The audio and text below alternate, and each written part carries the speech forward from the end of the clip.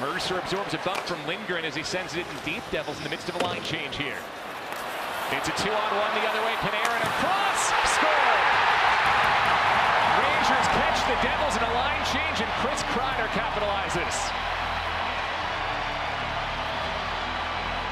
Well, it ends up being a 2-on-1 on Luke Hughes.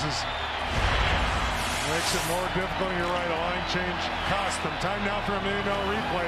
Brought to you by the New Jersey Lottery. Remember, anything can happen in Jersey, and this is something they don't want to happen in their own building as Panarin catches that pass in stride right at the Devils' blue line, but everybody going for a change. That leaves Kreider wide open, and you know Panarin is going to find him and makes a beautiful pass to make it a 3-0 game. That's your New Jersey Lottery $1 million replay.